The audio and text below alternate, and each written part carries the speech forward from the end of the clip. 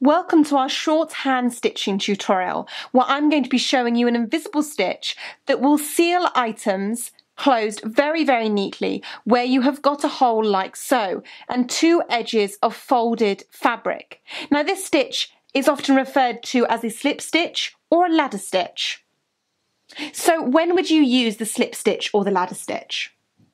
Well, this stitch is predominantly used on items where you have two folded edges of fabric, so the seam allowances of these bits of fabric have been pushed inside, that need to be joined together like so. So really this is perfect for use on stuffed items such as toys, or on little things like this is a lavender heart, on pillowcases, so a stuffed cushion that you want to sew up like this. It can also be used on garments, and I've used it a few times on a lining of a garment where I've got the lining that I want to abut like so. And it's often used on upholstery projects such as curtain making on the mitred corners. So there are many uses of this stitch, and it's beautiful because it really does make it completely invisible. Now to sew this stitch, I'm going to be working with a black thread so that you can see it, and a double black thread. In terms of working with a double or a single thread, I would say that generally speaking, you would use a double thread if you wanted a little bit of extra strength. It would really depend on the fabric and the project that I would be working with, whether I would choose to use with a double thread or a single thread. For this tutorial, I've created a double thread and I've tied a knot at the end of my thread. So I'm going to start by taking the needle through into the fabric, and I'm just coming up on the edge of my fabric there, and this is simply to hide the knot. So my knot is going to be hidden, and I can just poke that in or use the end of my needle to poke that in so that it's out of the way. Now to start sewing. So I've come out on the side closest to me of the fabric on the folded edge. I'm going to go directly opposite onto the other side of the fabric, and I'm going to go along in the folded edge for about 5 millimeters, a quarter of an inch, and I'm going to pull that through. And you'll see there's a little stitch that you can see there.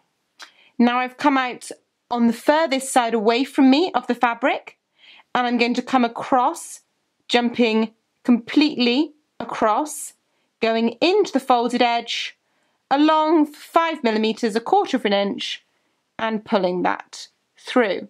And you can see as I start to pull this, the stitches are hardly visible, especially as I'm working with a black thread on a white and grey project. Obviously you would be working with a thread that blended in, so I'd probably have chosen a white thread for this. Now I've come out on the side closest to me, so I'm going to be going directly opposite onto the side furthest away from me, into the folded edge, and the needle here is really running literally along the folded edge, and again I'm sewing a stitch length of about 5 millimeters, a quarter of an inch, and pulling that through. Now I would recommend the 5 millimeters, quarter of an inch works for most things.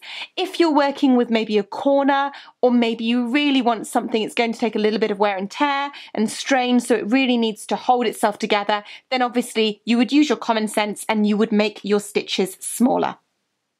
So again, I'm on the opposite side here, so I'm going to be coming directly across, in to the fabric, along for 5 millimeters, and pulling it through, and then pulling on my thread. And I'm just going to continue to do that. And it is a really, really neat stitch that is barely visible. And as we come to the end here, you've got a couple of options. You could either sew over yourself, or you could tie a knot. So it's really up to you what you enjoy working with. Tie a knot, cut off the thread, sew over yourself a couple of times, or you can even lose the thread inside the stuffed fabric, and that's probably what I would do here. So I'm just going to sew through my previous stitch, just to tie off, And then I'm going to take my thread and I'm going to go back in the hole and I'm going to come out in a random place. It doesn't really matter where. And I'm going to pull that through. And then I'm going to pull very, very tight on my thread. And as I'm pulling very, very tight, I'm going to cut off at the bottom of my thread. And there we have it. You can see that I've completely lost the thread in my stuffed item. And that the stitching there, seeing as this is in black thread, is hardly visible.